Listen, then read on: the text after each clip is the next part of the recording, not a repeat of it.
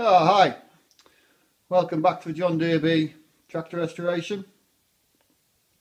It's just a short video, this one.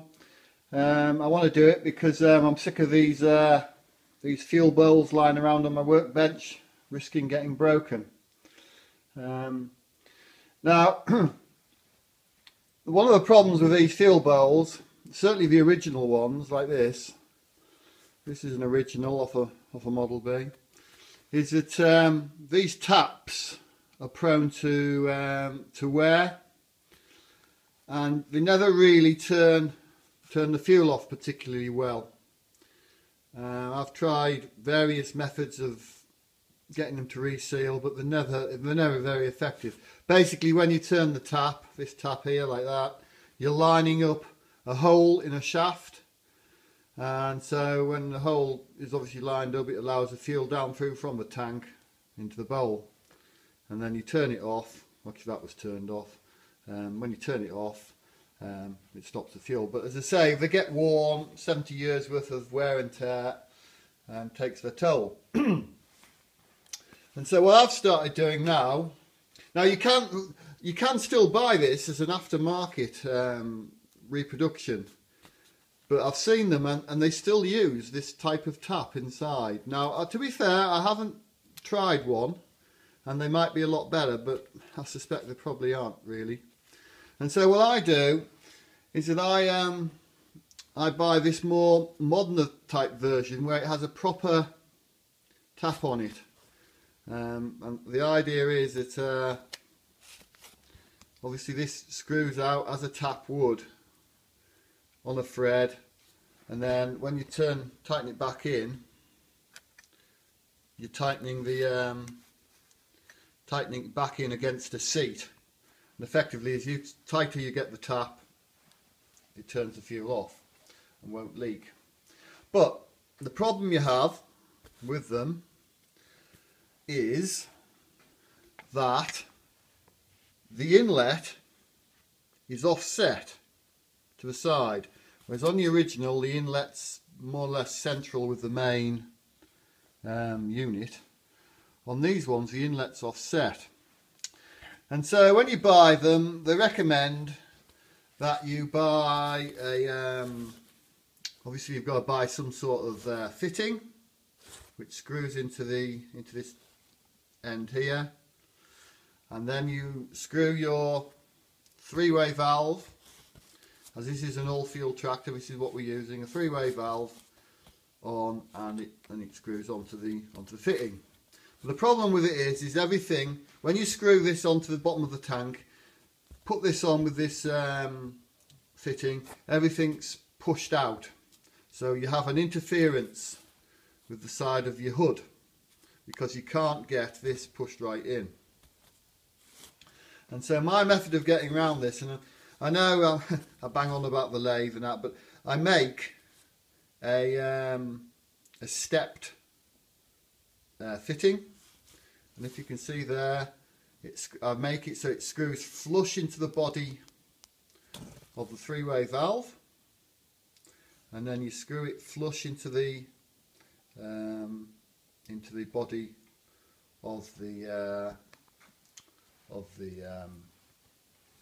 glass ball housing, and therefore it brings everything back in tight up too.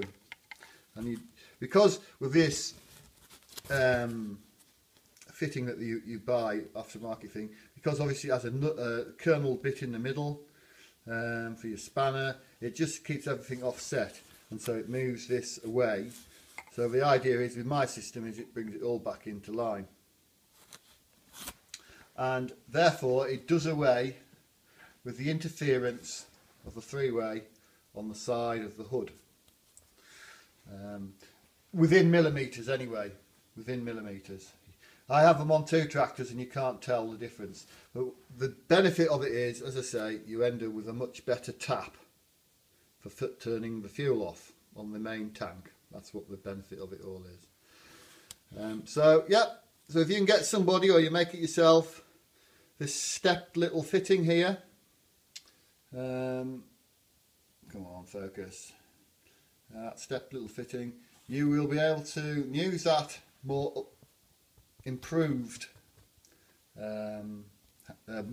field bowl, and it does away with this poorer type of tap system that you find on the originals. Now I know I keep going on about I want it original, but at the end of the day there are things that you need to just maybe just upgrade a bit.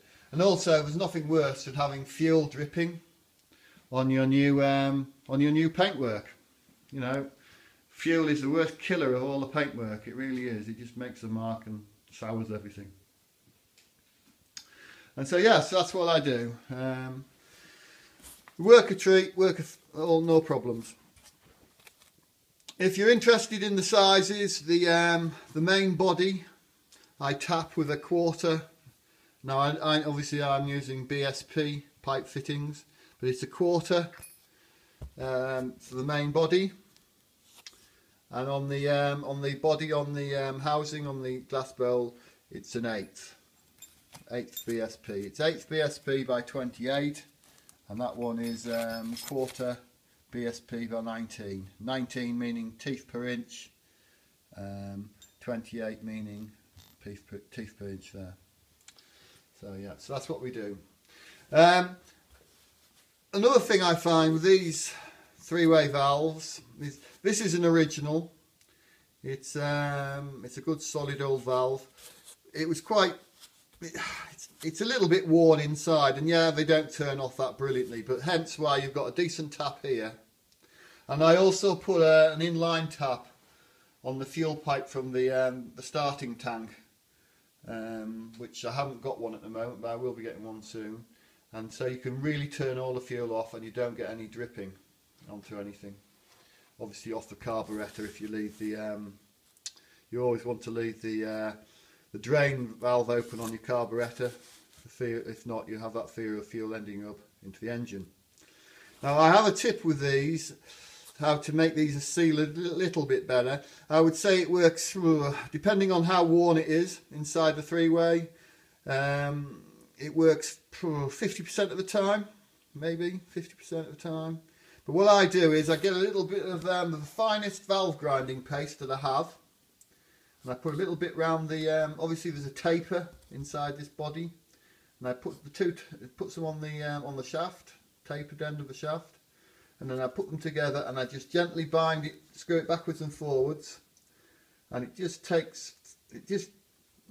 smooths everything out again inside the body, both on the taper and on the body face.